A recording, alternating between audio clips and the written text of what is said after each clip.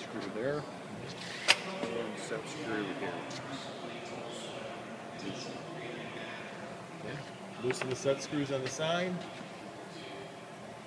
Unthread the pressing detail.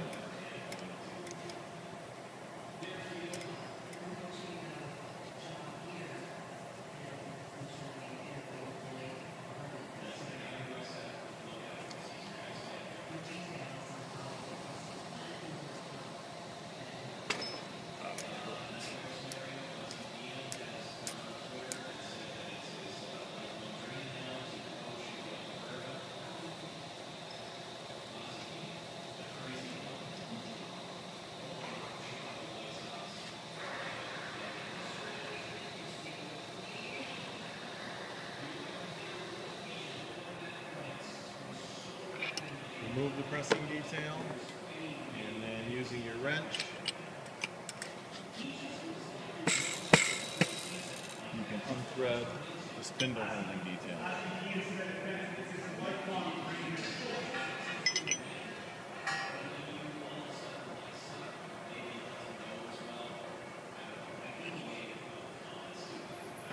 Then you can pull out the spindle, and there's a spring in the back. You have to remove that spring, install the spring in your new spindle, and then you can reinstall it on the tool. Then there's also a washer that goes on the front end or the nose of the spindle. That would need to be replaced as well. And then just make sure your spindle is engaged, the spring action is working, and then rethread in the holding detail.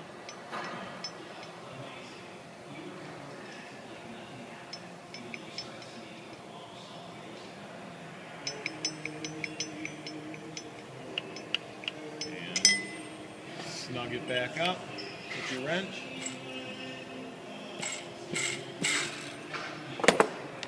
And rethread in the pressing detail. Once that's thread in, tighten your set screws on the side, and you're ready to start the next cycle.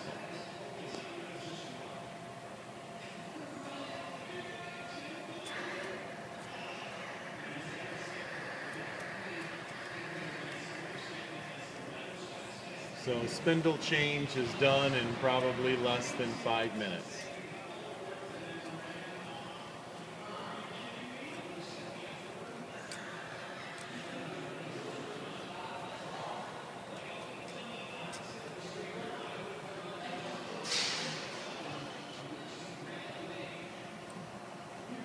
Flush with the end of the washer, basically.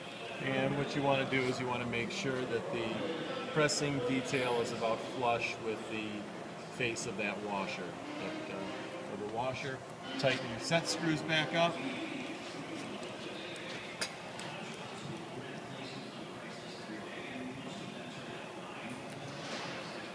Spindle change is complete.